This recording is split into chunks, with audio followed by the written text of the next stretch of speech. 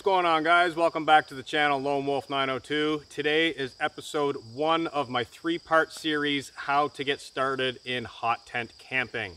So today's video is going to be all on hot tents. As you can see behind me, I've got 6 very different hot tents lined up. We're going to go through each tent and we're going to talk about which tent might be best for you. So today I'm going to be using my T1 stove from Pomali as a reference placed in each tent to show where the stove jacks are and to give you guys a general layout of how much room is that going to take up. I do have a review on this stove, so if you're interested in more specs of the stove, check that out. It has measurements, all kinds of stuff on it, so you can take that video and use it with this video to better fit your idea of how big of a tent you would need, or how many people you're going with. Maybe you're going by yourself, maybe you're going to be out in a lot of rain, not too much snow. All those factors are going to come into play in this video. So let's get started right away. All right, guys, we're going to start off with the largest tent out of the collection today, and this is the Pomali Manta tent. Before we get started, I do want to mention that I do have video reviews on every one of these tents that you will see in this video. So if you are looking for more of an in-depth look at that particular tent, head on over to my gear review playlist and have a look through the video. Like I said, this is the Pomali Manta tent. It is a 6-person tent. It is a very heavy duty fabric. It is not canvas, it is not sil nylon, it's right in the middle. Okay, so coming in for a closer look at this fabric, this is very interesting because it's got a silver lining on it. So what this does is it'll help illuminate the inside of the tent. The whole tent is silver lined. It also reflects a certain amount of heat. It's not going to reflect a crazy amount of heat, but it does reflect a little bit of thermal value. It also helps block out a little bit of thermal heat. So if you're in the summertime, like right now, I can feel it's quite a bit cooler in here for 2 reasons. I'm in the shade, and this is reflecting the heat off the backside where the sun is. And it, like I said, it helps illuminate the tent. So this fabric is more of a heavy duty fabric. It's not a canvas and it's not a sil nylon, so I would put it right in the middle. So this tent being as large as it is, they do have different sizes of this tent. I will say that they go from 1 person all the way to 6 person. This large tent being a heavy fabric, I would use this primarily for truck camping. So if you guys are in a truck camping and you're looking for a large tent for a large group of campers, or maybe you're doing an elk hunt or you're out doing whatever and you're going to be staying in that area for a long time, this makes an excellent base camp style tent, and it offers a ton of view. You can see the doorway, like I was saying, massive view, makes it really good for sitting inside if it's raining. You can stand up inside of this tent, it's very tall. It does have a removable nose cap, so you can vent the heat out the top as well as the sides, as well as down below. You can see there's 2 vents, helps with ventilation. All right, so coming over to where the stove is situated, you can see we got the stove jack opening right here. There's only 1 stove jack in this tent, so this stove has to go right here. What that does is it defines where the sleeping areas are, okay? So you can put 1 person there, another person here, right by the vented areas. It is a very large tent, like I was saying, so if you do have a bunk bed system, kind of like those stackable cots, you could do it right there and have it go up and then have another area for your table or chair.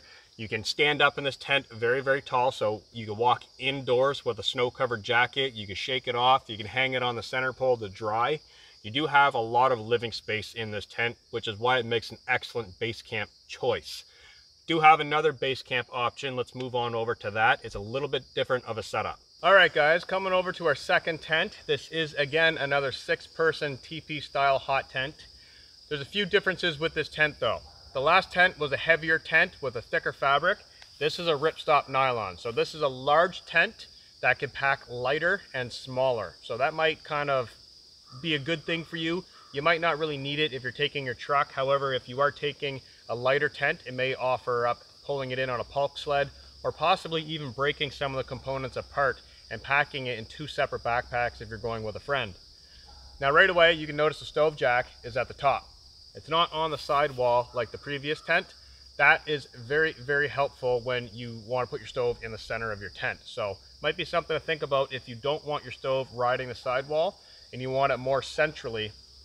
Having your stove jack up top like that will allow that. And what that means is you can spin your stove door. So if you're opening of the door, you could turn your stove wherever you need it to go.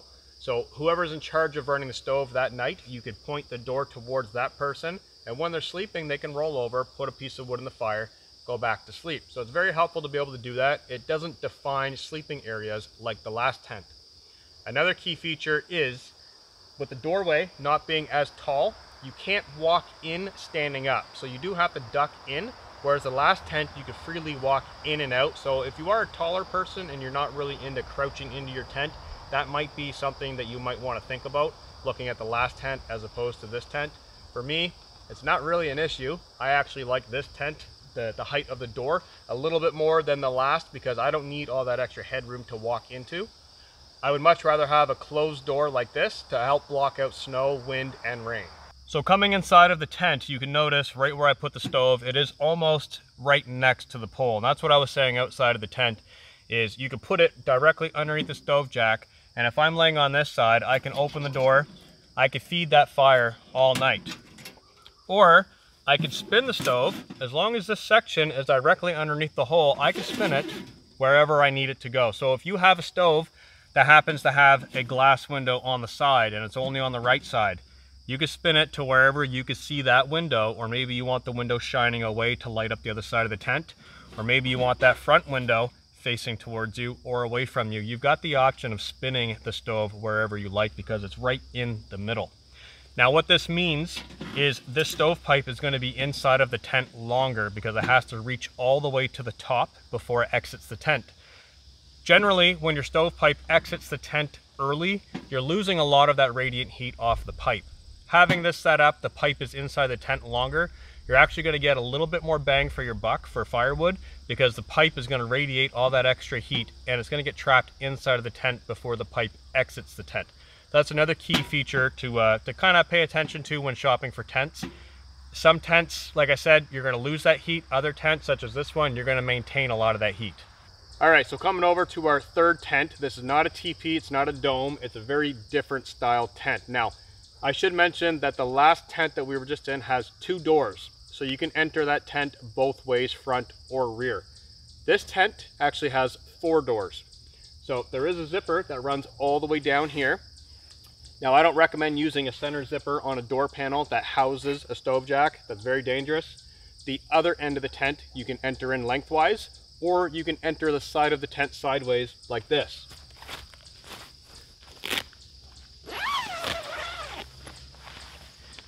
So what this means is you can actually unzip the other zipper to this, and you can pin this straight out like an awning during the daytime. So you can actually be sitting right here where I'm kneeling, right next to your wood stove, venting out a lot of that heat while you're cooking, and you can be indoors and outdoors at the same time. Now, like I said, this kind of limits to how you're going to feed the stove because now you're sleeping in a lengthwise configuration. So either your head, ideally, like you would want your head up here. I mean, I know personally when I sleep in this tent, my head goes up towards the end. I open up the stove door, put wood in, close it, done with it. But like I said, it does limit your sleeping area to, you can't really customize it, is what I'm trying to say. Now, this tent is not a tall tent, so you can't stand up inside of it. That might be trip dependent, whether you need to stand up and get changed, get out of your snowy clothes or whatever. If you don't need a tent to stand up in, this might be one of the options that you're looking for. One of the main differences also is the shape. The shape is long, so you got to think about the footprint that you're going to need in the area that you're traveling.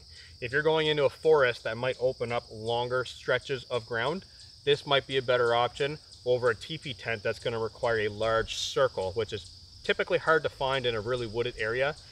This will settle in a wooded area and in an area that has a little bit more hills, whereas a teepee style tent really does need a nice flat patch of ground to pitch properly.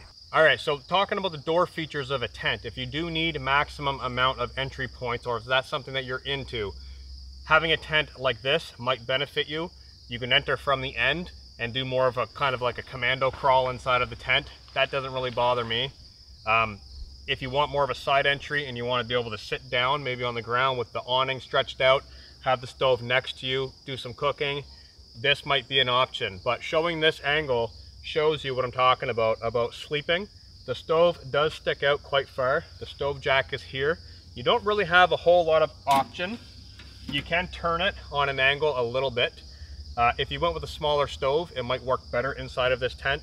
It won't be as long, But as far as turning the stove, there's not really a whole lot of options for this style of tent. Now it is, again, a heavier fabric.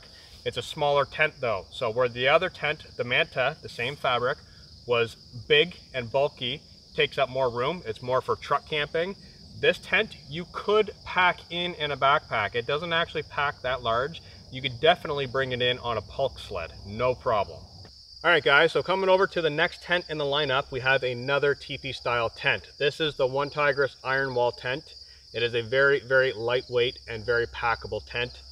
The fabric is a ripstop nylon, so it dries very quickly. So if that's something you're thinking about, hauling a tent in that it might rain, it might snow, you might be really wet, this stuff will dry very quickly, and it still packs very light even if it's wet. Now, it does fit 2 people, however, it will fit them very tight. So if you're going on a trip and this is just your shelter for sleeping, you're not going to be doing any kind of wood processing in your tent, or you're not going to be doing any real major cooking, this tent will be great to just crawl in, go to sleep. Now, if you're with one person, just by yourself, you can process wood inside of this tent. It is large enough for a living space. It is large enough for sleeping and cooking. So you could be indoors all the time if it's pouring with rain and not feel cooped up. Now, the stove jack is not at the very top, but it's also not down on the wall. It's located kind of in between. I'll bring the camera around and show you, and we'll get the stove in here, get a better idea of what the footprint looks like. All right, so coming inside of the One Tigris Iron Wall, you can see that the stove is placed directly under where the stove jack is. You have 2 options with this, ideally. You can point the stove this way and you can sleep on this side, which is normally what I do, or you can spin the stove around and point the door in the back and sleep in the back facing the door. So that kind of opens up a little sitting area here to cook with the door open, or be way back here in your bed with the stove and have a nice view outdoors if that's what you're into. Now, there is one more interesting thing to take into consideration when looking for a hot tent, and that is what type of weather are you going to be camping in? Are you going to be camping in rain? Are you going to be camping in cold wind? Is it going to be icy? Are you going to be able to get the pegs into the ground and get it secured properly? Because in a teepee style tent, if you can't get the pegs in the ground, you're going to have a hard time getting that tent set up. One thing that I want to point out, there's no snow flaps on this tent, okay? So there's no snow skirt. This is a hot tent, but like I said, if it's windy, the wind is going directly inside of the tent. So that might be something to look at. I typically don't have a problem with that. Sometimes I'll even pile snow up on top of it. But like I said, if it's going to be windy and there's no snow, all of that cold air is going underneath the tent because there are no snow skirts. So you might want snow skirts, you might not need it, totally up to you. All right, so coming over to the next tent, remember what I had just said about the last teepee tent about getting pegs into the ground. This tent, you don't have to. It's a freestanding tent. So that means a number of things. One, you can set the tent up, and if you do happen to have a hump in the ground or maybe a tree root or something unfavorable that is not where you wanted it to be, you can simply pick the tent up and move it to a different location and put it down very, very easily. There's no center pole in this tent. The stove jack is directly underneath the stove. So that means you can do the same thing as the last Nor tent product that we looked at, the big gray teepee. You can turn the stove wherever you like. So if I want to turn it this way and I wanted to sleep over here and feed it, I can do that. I can turn it completely around. You have options to move the stove underneath of this hole. There's no center pole in the way. That also means that you could sleep a person in the middle and another person on the backside and still access the stove turned sideways, just like that. So there's a little bit more options with a freestanding tent. Like I said, pitching it, I can pick it up, I can move it. There's no center pole in the way. It just makes life a little bit easier. So moving on to our final tent that we have set up here today. This is a solo tent, much like the last teepee style tent, the small one. With one major difference. This one is actually made out of cotton canvas, okay? So cotton canvas has benefits of its own. It has a lot of pros and a lot of cons. Some people prefer cotton canvas tents, especially with hot tenting, because it's a lot harder to burn. The other tents have a lightweight fabric. Sometimes you'll get the odd ember that'll come out of your stove and it'll touch the fabric. When it lands on a cotton canvas, it rarely burns a hole. Most of the time it just bounces off and it's gone. With the sil nylons and the ripstop nylons, they burn instantly, and it can be a bit of a headache when you go out and it looks like your tent basically got showered on with sparks all night, and then it rains the next day and you're soaked. So having a small tent such as this with a large stove, it can take up a bit of room. So if you are looking for a small tent, you might also want to look for a small stove. If you do have a large stove, this can still be beneficial because you don't need to run the stove full blast all the time, which means you can do less cutting by cutting longer pieces and less feeding because you don't need the fire that big. So this may burn and keep it warm all night and only have to feed it maybe once. That might be something you're into. Another thing with this style of tent, as you can notice, I opened up the second panel of the door. This tent does have 2 of these, so I can open up the whole backside and be inside and still be outside. So if you're into having a kind of an adjustable setup, I can go ahead and I can close this up so you can see how much room I lose there. Or I could just flick it open and I can have the whole side of the tent open. The other tents that we're looking at, some of them have 2 doors, some of them have 1 door. So this has both a 2-door in the front and a 2-door panel in the rear. So a little bit more options as far as opening the door if that's your style. But like I said, this is a 1-person style tent. So give you an idea of how tight it might be.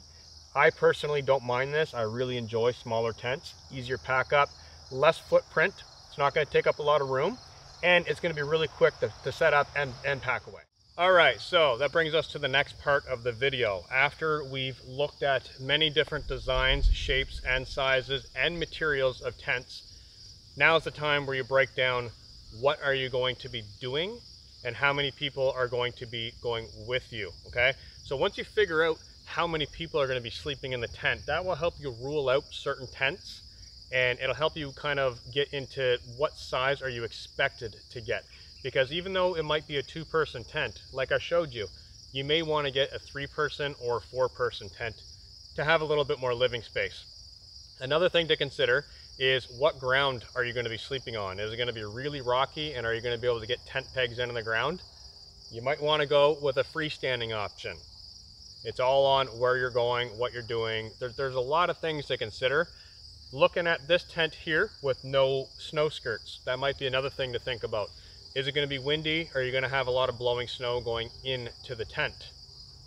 The tent directly behind me with that whole side panel wide open.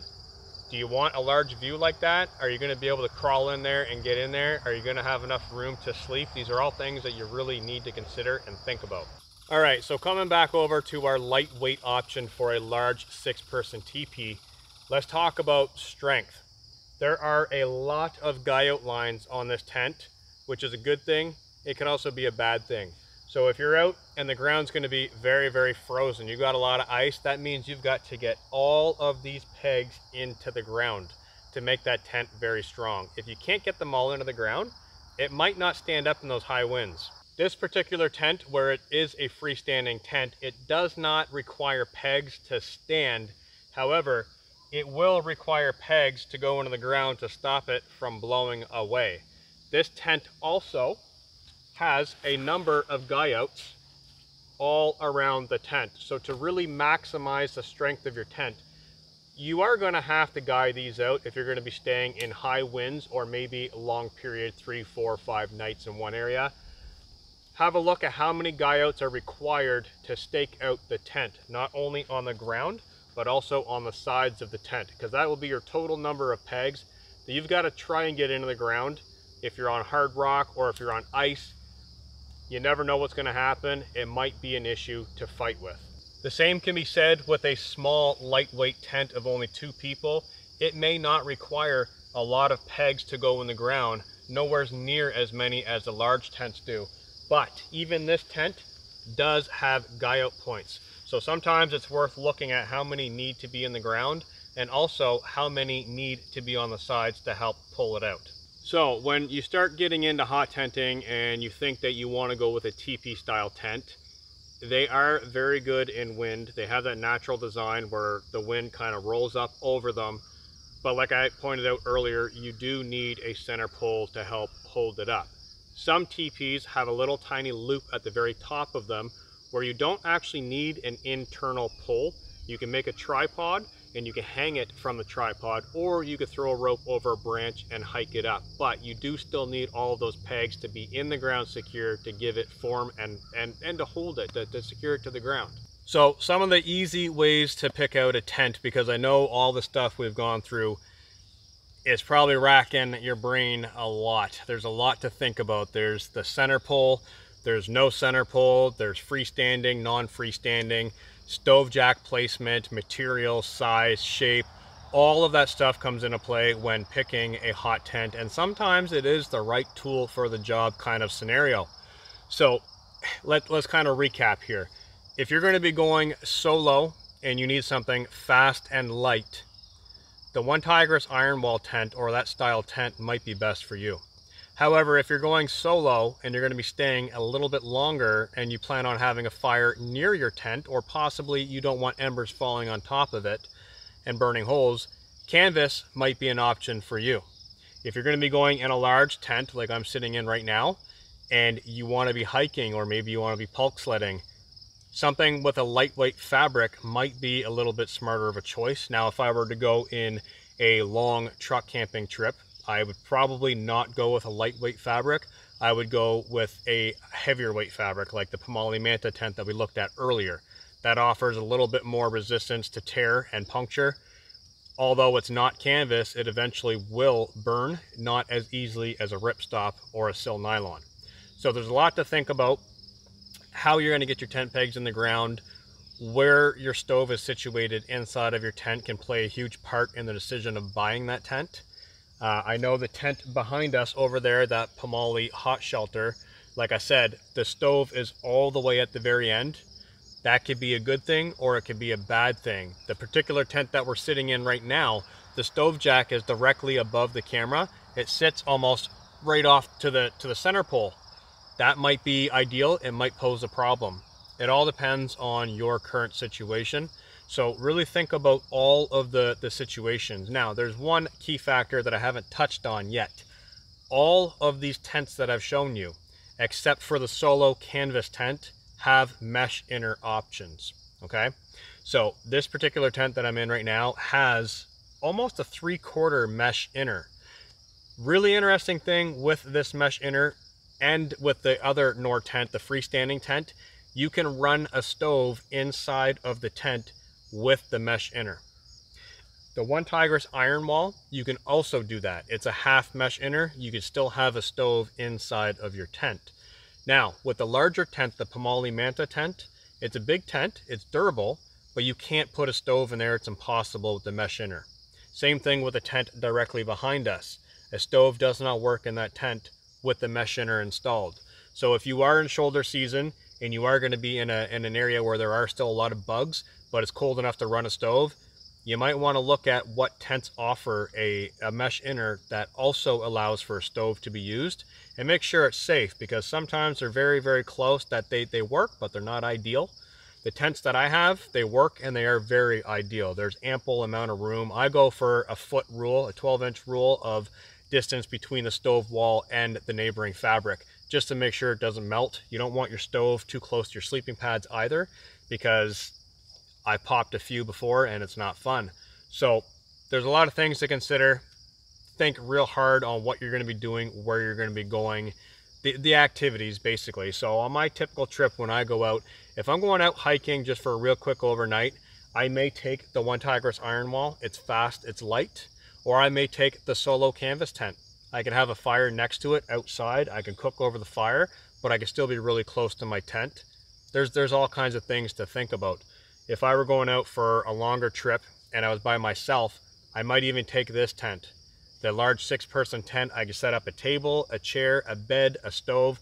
I can have a whole house inside of the tent, and I can have 2 doors open during the daytime to let some of the air through. Now, if I was going in another 6-person tent, like the Manta tent, there are very large moon-shaped vents that can be zipped shut. There's also a removable nose cap. So if it is raining and it's driving in from the side, I can open up half of the top cap, but I can't open the whole top cap. So that might be something to think about as well, because this TP tent and the freestanding tent do have kickstand vents on the roof to vent out, and they do work when it's raining. So all kinds of things to think about if you're going to be in your tent doing a lot of cooking, or if you're going to be only in your tent during sleeping and bad weather. All right, guys, so I saved kind of the best and the worst for last. We're going to talk about cost, okay? I've got these 3 tents positioned here purposely because they are 3 drastically different price points.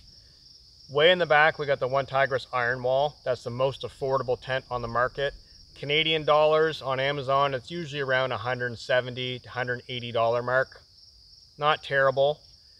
The Pomali Hot Shelter over here is the mid-range tent. I believe it's about $250 to $300 Canadian. Check on their website because I may be wrong, but this is for sure between these 3 tents. That is the middle price range tent. And then over here we have the Nortent Gammy tent, which is almost $1,000 Canadian. That's a lot of money for a tent, okay? Now, I'm very fortunate. These tents, all of the tents that I've showed you today, they were all sent to me for the companies, okay? So I don't pay $1 for my tents. Not everybody is that fortunate, and that's why I want to talk about this. I have a $1,000 tent. I have 2 of them. I've got the Lavu 6. I also have the Pomali Bunker, which is, like I said, pushing $300. You see a lot of this on YouTube. A lot of people have very, very expensive items. It doesn't mean they paid for it, okay? I love this tent. I absolutely love it, but I could never afford to buy it, okay? So don't think that just because I'm using it that I, in fact, went out and bought it, because I can't afford to do that, okay? When I first started out, I did purchase a One Tigris Iron Wall from One Tigris way back when. Now I must have 2 or 3 of them that they sent to me. So if they're affordable, they work, they're great tents. I really enjoyed it, and I spent a lot of time in them. These tents are a little bit more durable, which we've covered. I also love those.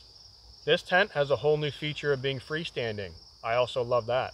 But price is going to be a huge determining factor. Like I said, not everyone is in the position to receive these things for free, okay? So I would not go out and buy a $1,000 tent for your first tent purchase, because you might get into a situation where you realize you didn't need all the extra room, or you didn't need the freestanding capability, or whatever factor with this particular tent you might realize that you don't need.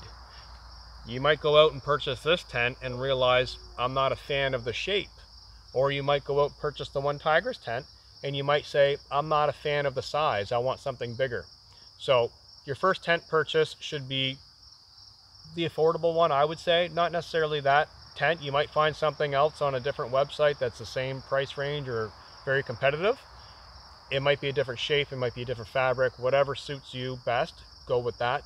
But I certainly wouldn't jump into the higher end tents at first, because you see it a lot on Instagram or you see a lot on YouTube. These tents do hold a large price tag. They're also for people that do this a lot, okay? So the people that are going out and purchasing this, they basically live in these tents. They're out in them 24/7. They use it a lot. So it's kind of the same thing as purchasing a truck. If you're going to be doing construction, you're probably going to want a big turbo diesel. If you're going to be driving to, you know, back and forth to the coffee shop, you're not going to need a big turbo diesel. So it's going to be the right tool for the job. The frequency of use, how long do you plan on using it, how often do you plan on using it, all those things are going to come into a factor. So wanted to leave the price to last, because it is kind of one of those things that some of them are expensive, some of them aren't so bad, and we all have our limits. So I hope this video helped you guys out thinking about hot tents and some of the things you maybe didn't even think of when doing your purchase, or looking at tents now. You might be rethinking, well, geez, maybe I should go with a different tent. But anyways, the next part to this 3-part series is going to be stoves. After that, we're going to be doing safety. So I'm going to wrap it up, pack all these tents away, and I'll catch you guys in the next video.